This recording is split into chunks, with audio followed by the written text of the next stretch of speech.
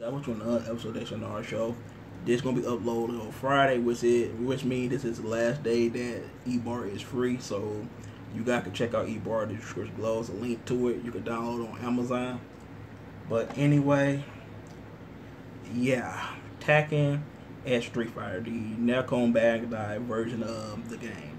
We all know that the original one, Street Fighter X Tekken, came out in 2012. So they said that they putting the game on hold. The game is not dead, on hold, because Tekken 7 is coming out, and we know it's probably gonna come out probably like the beginning of next year. So they don't want to separate the community. So they might actually wait until Tekken probably a year old before they breaking out. So that'll be like a smart business decision, because you want to kill your game with one of your games. So yeah, hopefully it come out. I'm looking forward to that game.